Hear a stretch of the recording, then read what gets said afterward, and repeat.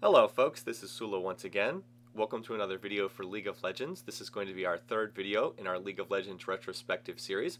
In this video, we're going to be looking at the North American Finals in the qualifying for the Season 1 Championship. That is the Season 1 Championship that took place at DreamHack in, I believe it was June of 2011. These are the two teams that made the final. Team Solo Mid, their first appearance in this series for us, and Epic Gamer, the same team that you saw in the previous video, in the North American Finals for the World Cyber Games the previous year. So as of this point, this was about, about 9 months later after the previous video that we saw. The competitive scene had developed quite a bit since then, that by this point in time there were essentially 4 major North American competitive teams that were really in operation. The first and foremost amongst them was CounterLogic Gaming, who is not in this game, but we'll hopefully see again in a future retrospective video. So CLG, Team Solo Mid, Epic Gamer, and then also Rock Solid, the team that would go on to become Dignitas. Now there were only 3 spots available from North America to make the Season 1 Championship, so that meant that one of those 4 teams was not going to make it. As it turned out, Rock Solid, the team that would go on to become Dignitas, was the one that didn't make it.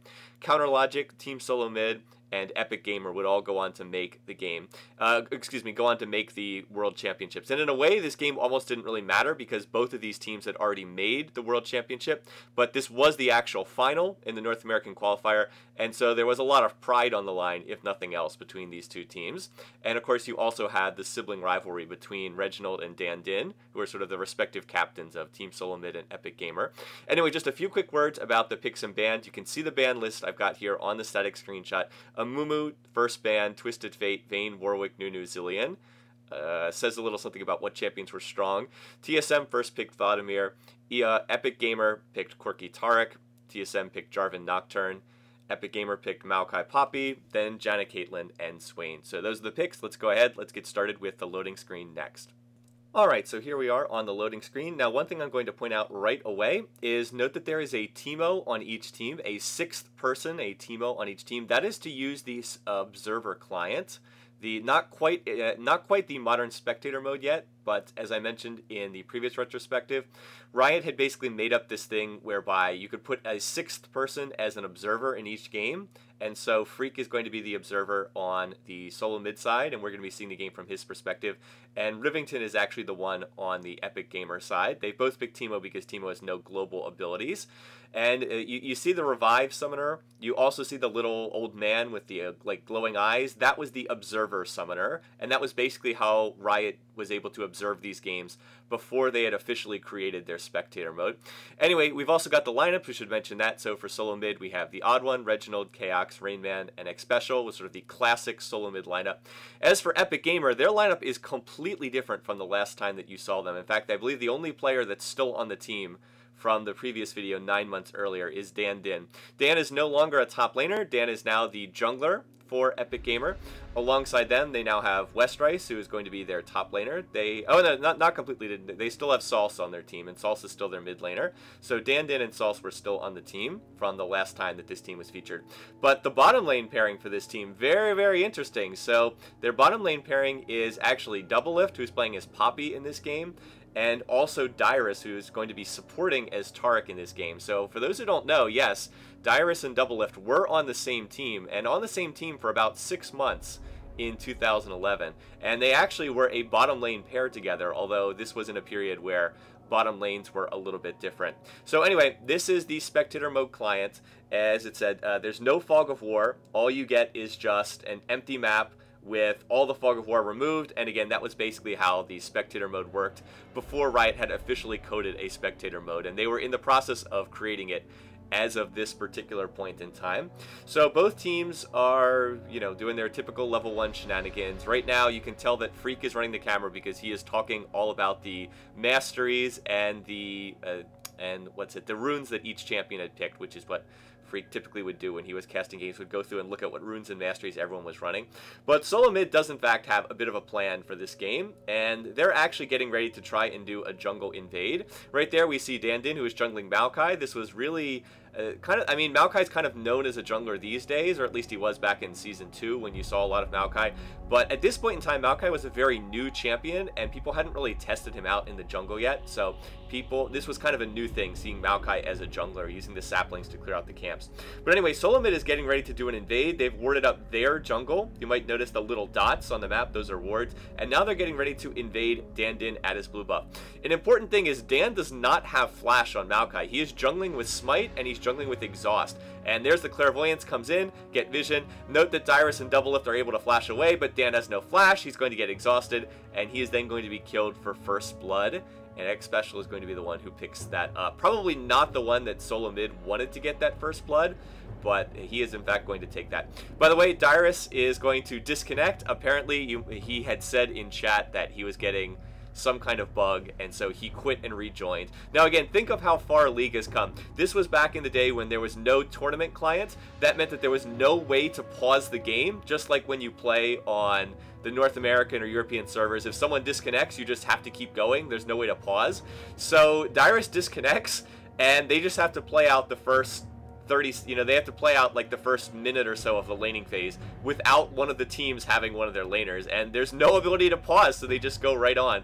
And now Dyrus comes back and reconnects to the game. So it really is funny that a game that was like intended to determine who would go to the World Championships has, champions just disconnecting and getting lag, and of course they're not playing this on LAN, they're playing this on the servers with all of the various latency issues that people get. But so anyway, really is amazing how far this game has come in the 3 years since this game was played. Only 3 years since then, but the game has come a long way indeed. So anyway, let me talk a little bit about the laning matchups. In top lane, we have the Rain Man playing as Jarvan against Westrice, who's playing as Corki.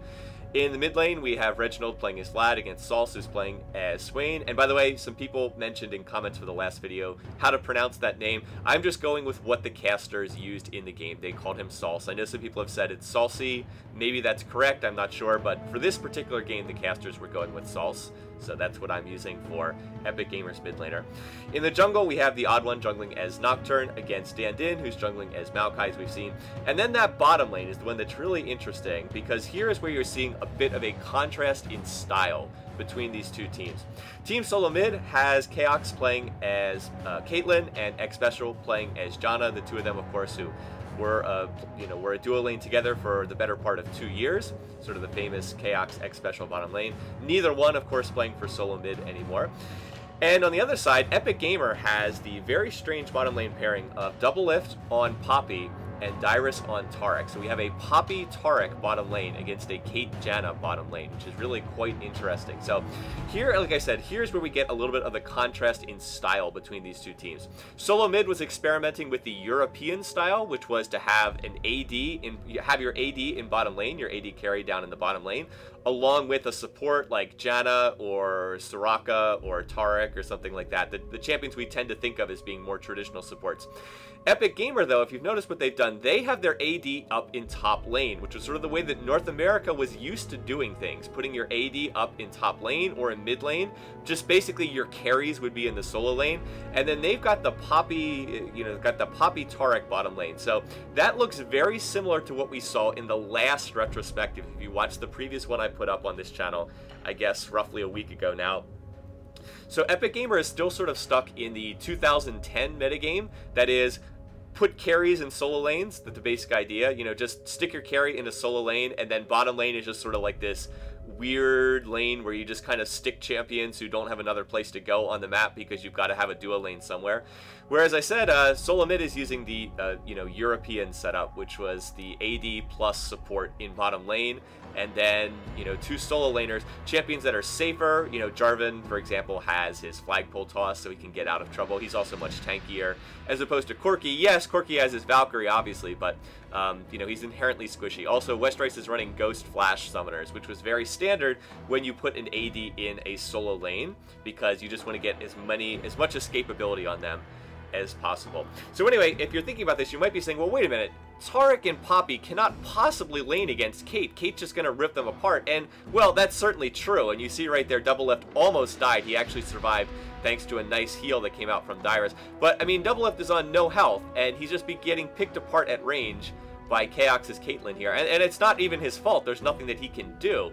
Like, you just can't have this lane. There's no way that Poppy's going to be able to get farm here, because Kate is just going to use her range advantage to pick Poppy apart. And you can see what happened. Doublelift is going to be forced to recall back to base, and he's going to miss out on this farm that Sullla Mid is rightly shoving into the tower right now in order to deny it. So Doublelift is going to fall way, way, way far behind in this match. And, you know, it's just due to this impossibly difficult lane matchup. So again, with time, people would realize that, you know, you just can't run a lane like this, because you give up all map pressure on the bottom side of the map, and you're going to be denied so much farm in the laning phase. And so you would increasingly not see this as time goes on. But as I said, Epic Gamer was still kind of stuck in this 2010 metagame, and they were, you know, just running like these really weird, bizarre laning setups, which is exactly why Doublelift is going to have so much trouble in this game getting going. One interesting thing that I'll mention about Doublelift is back in early Season 1, Doublelift was not known for his AD play, like was not known for playing Vayne or Ezreal or the champions he's better known for now. And Doublelift was actually known for playing two champions, for playing Blitzcrank and for playing Poppy. And you see him running his Poppy in this game, but that was what he typically played, was Poppy and Blitzcrank were his best known champions. And Epic Gamer would actually change their lineups around depending on the matchups. Basically, they just played champions that their summoners, the actual players, were good at. So, for example, Doublelift's good at Poppy, is good at playing Blitzcrank, so he'll just play those champions. Dan Din is good at playing certain junglers, but at other point in time, they would take like Dyrus, and they would have Dyrus go off and you know, be the jungler for that game, just because he was better on some of the other champions. Anyway, you see another jungle invade going on here. Team Sullla Mid is ready for the respawn on the blue buff, and they're going in to counter that. Reginald has used Ghost and Ignite on Dan, but he's not going to be able to get that kill. And right now, remember, Reggie does not have Flash. He took Ghost for this game, so Odolin's going to get the blue buff steal, but Reginald has nowhere to go, and he is actually going to be killed by Sullla, who's going to pick up that kill. So classic Reginald right there, going a little bit too aggressive to try and get the kill, going after his brother, actually, going after his brother Dan, but wasn't able to get the kill, and then Sullla is able to pick that up. And Sullla actually still smells blood here. He is going to note that Odd1 is very low. Odd1's going to spell shield the binding from Swain, but Sullla is now going to flash after him. And by the way, check out that flash range, much longer than the current flash range. So he's going to flash in, run the Raven form on Swain, pick up that kill, and grab a double buff for himself. So Sullla's picking up a very nice double kill and double buff in the process. A huge pickup right there for Epic Gamer, and actually gets them back into this match, because they were falling pretty sizably far behind earlier, but that double kill helps them out enormously, gets them back in the game. We do have Season 1 Vlad here. Season 1 Vlad was first picked by Team Sullla Mid. Season 1 Vlad being a lot stronger than Vlad in his current incarnation. Vlad was once said by Riot that one of the Riot employees said at one point in time that Vlad was arguably the most toxic champion they ever released, due to the fact that he had such ridiculous sustain. You would just rush the Hextech Revolver first, which I believe a lot of Vlad builds still have. And by the way, check out all the gold per 10 items. Double Philosopher's Stone on Dyrus's Taric, double Philosopher's Stone on Doublelift's Poppy. Of course, that gives him a lot of sustain, which he needs to keep alive in this particular lane, but it doesn't provide any combat stats. We've got Heart of Golds everywhere. Dandin's Maokai's got a Heart of Gold. Rain Man in top lane has a Philostone and a Heart of Gold. All those are gold items that give passive gold generation, passive gold per 10. And the build for Jarvan at this point in time was just to stack a whole bunch of gold per 10 items. And then finally, after about the 15 to 20 minute mark, you start getting real items, was the idea. But to get back to my previous point, Vlad was this incredibly toxic champion. He had a ridiculous sustain. You could not push him out of lane. His troll pool, his sanguine pool, actually gave him a movement speed bonus when he went into it, so he actually got faster when he was in the movement speed, when he was in his pool. When he hit level 9, his Q, the one that steals health, it would be on like a 1.5 second cooldown, and it was just impossible to shove him out of lane. And by the way, Vlad's passive gets gets health and ability power together. Like, you build health, you get ability power, you build ability power, you get health. Really toxic passive.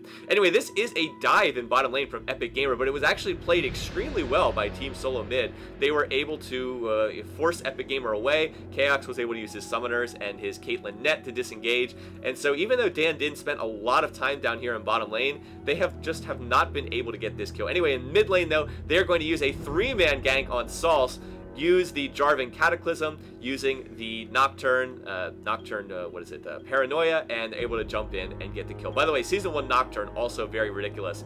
You're going to see, you didn't get a good chance to see it there, but later you'll get a chance to see just how far the range was on the Nocturne ult at rank 1. I believe that the ult had the same range at rank 1 back then that it has at rank 3 right now. So you could gank from like halfway across the map at level 6, so it was pretty crazy. Anyway, so Solo Mid gets a kill there. Their 3-man gank succeeds in the middle lane on Sullla. They also get a tower. Westrice did get a tower in top lane with his Red Baron Quirky skill up there. So it is a tower for a tower trade, but Solo Mid also got a kill in the process, and that mid tower is of course more valuable from a strategic perspective because it opens up more of the map when you get the mid tower compared to when you get the tower up in top lane. So Solo Mid definitely came out ahead there. 3-man dive did not work in bottom lane for Epic Gamer. 3-man dive did work in mid lane for TSM, so they come out ahead. Although Westrice has gotten a lot of farm on his Quirky, and I believe he has the most CS in the game right now, the most minion kills. Although it's hard to see because, of course, we can only check that out when we're on the tab screen. Anyway, there we go. Yes, so Westrice has 100 CS, and Chaos has the most on Team Solid with 90. By the way, what was it? The comparison I was trying to make there, yes. Double Lift has nowhere near 90 CS. I believe he was at about 50, so he's been denied very heavily down in that bottom lane, as you would expect, because, well, he has no range skill, and with the Janna shield going on Caitlyn and giving her extra AD, there's just not much that can be done in that bottom lane. In the mid lane, Swain was picked as a counter pick to Vlad. That is still seen as a counter pick today. Vlad goes in to try and steal with a Q, and that gives Swain a free ability to use his combo. He can just pop on his E, and then pop on his Q, and then even go for a binding with his W. So yes, even in this day and age, you saw Swain picked as a counter to Vladimir in the middle lane. So Double Lift is just passively stacking up his gold, trying to get stronger. Up in top lane, Westrice has finished his Manamune, so Manamune first on Quirky. I believe that was actually a pretty good build at this point in time, particularly for a solo lane Quirky, so that he wouldn't run out of mana, so that he could missile spam. Right now, Westrice is still pushing in top lane. Note that TSM is grouping up for the Dragon. They're going for it right now. The map is warded up, not as much as you'd see in modern day stuff, but the map has been warded up. The wards are little dots on the minimap, so the little red dots are Epic Gamers wards, and the green dots are Solo Mid's wards, and it's a little hard to spot them, but be aware that the teams, yes, they are in fact warding. So TSM takes the Dragon. Westrice is shoving in top. Let's see if he's able to get this tower, but I don't think he's quite going to be able to get this one. No, Reggie comes over and is going to be able to put a stop to that. So it is a trade of a Dragon for free farm in top lane on Westrice's Quirky, and about 2/3 of a tower. So arguably, probably still in favor of TSM in that particular trade right there. And there's the build on Reginald's Vlad. He's got the Hextech Revolver, the cooldown boots, and Blasting Wand. I'm not exactly sure what that Blasting Wand's going for. Yeah, so in the, let's see, right down here in bottom lane, Double Lift is going to look to go in. There is the Poppy ultimate. Again, for those who don't know, Poppy's ult makes Poppy immune to any damage except the person that she ults. So it was a nice attempt to go in. The problem is Double Lift only doesn't really have any combat items yet. I believe he went back and bought a Sheen, but other than that, he just has double Philistons. What the Philistons did, for those who obviously weren't playing the game back then, the Philistons provide health regen and mana regen, and also passive gold per 10.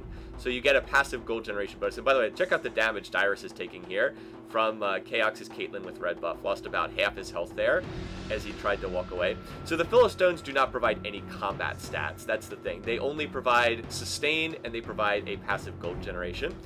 Right now, Solo Mid's getting ready to dive this bottom lane. You can see that Reginald's coming over. He actually dodged a ward that Epic Gamer had, so he actually walked all the way around their ward. So anyway, there's the Vlad ultimate running in. Reginald has popped his ghost. Dyrus has been ignited. Tornado misses, but it's not going to matter. Hemo Plague is going to pick that up. Now, Double Lift is going after Chaox's Caitlyn. He's going to flash away and then dash, but it's still not going to be enough. Now the Nocturne ult comes in, and check out that range. Yeah, that is the level 6 range. Sullla is going to get feared. He's going to try to run away. He's going to flash, and check out that flash range again.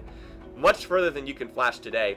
So Sullla mid's going to pick up 2 kills. Meanwhile, Epic Gamer is going for the top tower. They are going to pick this one up. So they've now traded a tower for a tower, but Sullla mid's going to look to get a second tower down in bottom lane. They're still pushing down there, and it looks like they are going to be able to get this one. Note the Oracle's Elixir that Odd One has picked up will allow him to sweep out wards. So, another little minor thing right there. Note that the tower turned and began shooting X Special, even though Odd One was right next to it. The tower AI was a little bit different back then. The tower would just randomly pick someone on the enemy team to start shooting at if there were no minions. So that's why the tower began shooting at X Special's Janna, even though he was not next to the tower. That was changed in later patches. Now the towers always shoot at whoever is closest to them on the enemy team if there are no minions available. So that's why that took place. Just a way that Riot tried to remove a little more RNG from the game.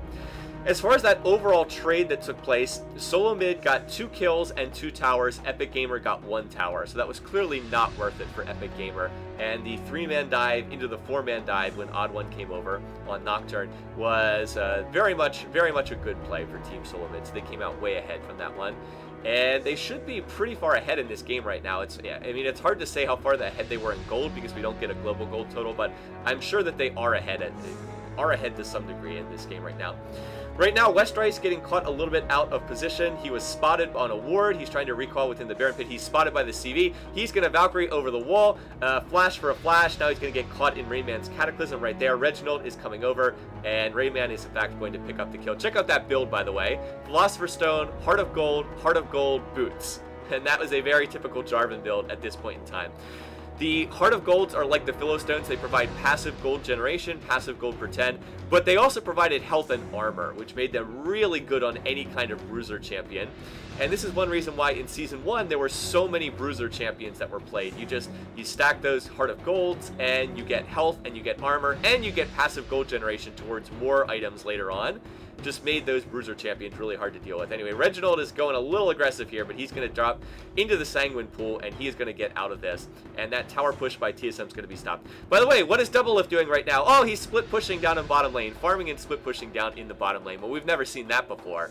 So yes, rest assured, even back in 2011, Doublelift was still a little bit guilty at times of giving up team objectives in order to go split push and farm in bottom lane. But hey, he did in fact manage to get that tower, and so it wasn't a waste, and Epic Gamer does need that global gold that he picked up there. So 111 CS on Doublelift. And he actually, because he's been able to go down to that bottom lane, he's actually managing to keep up in minion farm. But that is a real weakness of Epic Gamer's team comp, is that dual lane that they were running in bot. They have to spend time giving Doublelift's Poppy farm in bottom lane, or he's going to be 100% useless. But then that means they give up global pressure elsewhere on the map, because you could see Doublelift was not in that fight up in top lane. Epic Gamer just had their red buff stolen, but they don't really have a choice. They have to do this because otherwise Doublelift is not going to have farm, and his Poppy is going to be 100% useless. So you know, they have to give up so much map pressure in order to get him farmed, basically. The build on X Special's Janna, might have seen it there as it went by very quickly. He also had a Heart of Gold, 2 Heart of Golds and a Philowstone, so again, more gold per 10 stacking. Reginald's Vlad has finished the death cap, and it looks like Sullla mid's getting ready to set up for Dragon. They appear to have the timer for this one, and we might have a fight for Dragon right here. Or maybe not. They've actually backed off again. I don't know exactly what the timer was, but I believe that Dragon was about to respawn soon, because it has been about 6 minutes. Look at this, though. Reginald getting caught out in bottom lane, jumped on by the whole Epic Gamer team. He's going to pop his Ghost, but it's not enough. A nice stun by Doublelift. Got the Poppy charge into the wall. Was then followed up by Never Move Root by Salsa's Swain. And that's a kill there. And this is actually a really bad time to get caught, because it's going to turn into a free Dragon for Epic Gamer as well. So that was not a good play by Reginald there, and it really gives away much of the advantage that TSM had up to this point in time. Clairvoyance comes out from X Special, so sees the Dragon getting done by Epic Gamer, but there's really nothing that TSM can respond with. They've already gotten all of the outer towers. There's no way that they can do a Baron in that short period of time. So they just have to give up the Dragon, and so that kill turns into a Dragon, turns into a big objective, and Sullla mid loses a lot of their advantage up to this point. Now the mid tower is being pushed by Epic Gamer. They're getting some good damage on this. Westrice is poking away with his rockets, poking away with his quirky auto attacks. and they're going to be able to, they're going to have to back off now, but you know, damage was done, got some more push on that mid lane tower. So Epic Gamer fighting their way back into this one after a bit of a shaky early game. Never a good sign to have your jungler get killed in the jungle at level 1, but they're kind of back in this. Anyway, the Clairvoyance has come out from Dyrus. He sees them around Baron, but as soon as the Clairvoyance dies, TSM's going to go for this Baron, and Epic Gamer actually had a lot of people recall back to the fountain there. There we can actually see the Fog of War. Sauce is going to check, but I don't think that the Swain never actually reveals. I don't believe that it granted vision. So TSM is still committing to this, still trying to do this Baron. It's a risky Baron play, but again, most members of Epic Gamer are not here, and they actually are going to pick up that Baron. So even though they gave away the Dragon, they're going to pick up the Baron, and now only half of Epic Gamer is here. They managed to get a kill on Sauce and Westrice, the 2 carries for Epic Gamer. Double Lift is still alive with a Poppy ult running, but the rest of the Epic Gamer is just running for their lives. Knock up from the flagpole toss on Jarvan. A Flash Monsoon from X Special, pushing them back. Very, very nicely played. So that is a 4-for-0 and a Baron for TSM. And if this were being played in the LCS studio, this is where you'd hear the TSM, TSM chants from the fans. But back at this point in time, TSM was not the most popular American team. Counter Logic was actually the most popular team in Season 1. It wasn't until CLG went away to Korea for much of Season 2, and TSM started winning all the competitions, that Sullla mid really became the fan favorite. But yeah, at this point in time, TSM was kind of an underdog team. They didn't really have that much of a following. It might sound strange, but that was the case back in Season 1. In Season 1, the star player was Hotshot. He was the most famous League player in North America, and CLG was really the team that everybody was trying to beat because, frankly, I mean, honestly, CLG pretty much won all the tournaments. They had won World Cyber Games 2010. They qualified for Season 1 Worlds. They would go on to win some more tournaments in Season 1. We'll talk about later when we get to them in future videos in the retrospective season. But in Season 1, CLG was the team everybody was chasing in North America. And Sullla mid famously was the team that always came in second and could never beat them, which is kind of the opposite of how it's been in recent years. In any case, though, getting back to the game, TSM pushed mid lane. They got 2 towers. And 2 towers, the mid inner tower and the inhibitor tower in mid. They also will still have that Baron. And of course, that Baron play really has swung this game. It was pretty even up to that point in time, but that Baron sequence has hugely swung that game. 4-for-0, Baron, and 2 towers in mid. It's really tough to come back from a play like that. Right now, let's see, some of the item builds that we saw. Westrice looks to be building Trinity Force for his tons of damage. Chaos is apparently going to get this blue buff here because Vlad is Monolith, doesn't need the cooldown reduction. I believe he's already close to maxed on CDR. There's a quick look there at the Fog of War from Sullla mid's perspective. Now they're going to see Westrice's Quirky up in top lane, and we'll see if they choose to do something. They really should try to use their Baron right here. And look at that, 2 wards right next to each other. And note by the way, you have to click on the wards to see when they time out. And watch the left ward. It dies in a fountain of blood. So I don't know what was up with the graphic there. Why the ward is bleeding is beyond me. But yes, you had to click on the ward to see when it would time out. There was no little timer above the ward that just showed you when it would time out. So that was another functionality that was added to the game at a later point in time. So CV is going to spot Dyrus over by the red buff for Epic Gamer. It looks like Sullla mid's going to try to invade and get that. Going to try to pick this one up. By the way, Dyrus is stacking Doran's rings, which is kind of a contrast to what X Special is doing. X Special stacking more gold per 10. Dyrus just got the 1 gold per 10 and is going for Doran's rings. There is the Rain Man's Jarvan build. Again, 3 gold per 10 items, then Atma's Impaler, and I believe he's building Force of Nature. And look, even on Nocturne, Odd1 has built a gold per 10. Even on Nocturne, Odd1's got a Heart of Gold. So it's just Heart of Golds for everybody. Everybody build Heart of Golds. Because, hey, who doesn't need health, armor, and gold per 10, passive gold generation? It's just something that's good on everyone. Odd1 also has an Avarice Blade as well, so more gold per 10 stacking. Although I believe he's going to build that into a Youmuu's Ghost Blade a little bit later on. So Sullla mid is still pushing. Nice job by Rainman to zone Epic Gamer away from the inhibitor just for the 2 seconds that TSM needed to hit that inhib and take it down. So they've gone back, they've taken advantage of taking out that mid base tower earlier. They're going to use that to get the inhibitor. Now they're going to use this for a blue buff steal. And I believe they can rotate down and get dragon as well. So this is essentially a free dragon. They definitely should pick it up. Or no, actually, apparently the dragon wasn't there. That was, the mini-map said that the dragon was there, but it wasn't. Okay, here, Epic Gamer getting caught out. You see Double Lift and Dyrus are farming bottom lane, but check out the Poppy ult right here. Even with all of the TSM team on Double Lift, he's still going to get the kill on Chaos. Then he's going to flash over the wall. Then he's going to look to juke once again. And is he going to be able to get out of this? No, can't escape the full team. But Double F, the nice mechanics right there. But you see, even with all 5 members of Team Sullla Mid next to him, Double Lift is still able to get a kill on Chaos, who is the AD carry, of course, for TSM. So you see right there why Poppy is not in the competitive scene today. Riot has basically said, we're just going to make Poppy trash tier until we have a chance to rework Poppy. Poppy's ult, again, makes Poppy immune to all damage except the person that she's ulted for the, for like the 10 seconds while it's running. A fed Poppy is one of the most broken things you can ever see because a fed Poppy can't be hurt by anyone else on the team. So basically, Poppy ults one member of your team, runs in, assassinates someone, and you can't do anything because you can't damage Poppy. The build there that Double F was running, double Philo Stones into a Sheen, then into a Deathfire Grasp, the old DFG graphic, and then into a Lichbane. So he's building sort of this AP/hybrid kind of build right here. And, well, you saw the results of it right there. There was nothing that TSM could do. Double Lift is just able to go in 1v5 and get the kill on Chaos. So that's why you never see Poppy in competitive play. Riot has made her so weak because her ult is really toxic and really broken, and they don't want people using Poppy until the Poppy rework comes in, which is quote-unquote soon. I'm doing the air quotes here, which of course you can't see, but the quote-unquote soon on the Poppy rework. Frankly, Poppy is not a very popular champion, so I can see why that's not something that's been emphasized. Up here, Dyrus getting caught out a little bit. There is the ridiculous sustain from Vlad. Vlad getting 1Q. And oh, Westrice getting caught out. He was up in top lane, was farming, but he's going to get bursted down. There is the Ghostblade finish now on Odd One's Nocturne. Odd One still has the Oracle's Elixir. Remember, in Season 1 and Season 2, Oracle's Elixir, 400 gold. You can see stealth things, see wards, see stealth champions. You keep it until the champion dies, which is one reason why, as teams got better, they were able to sweep out all ward coverage and make it almost impossible to come back from being behind. But at this point in time, the teams didn't have enough practice with that yet. So Sullla Mid has the middle inhib down. They're looking to group up, get some pressure elsewhere in either the top or the bottom lane.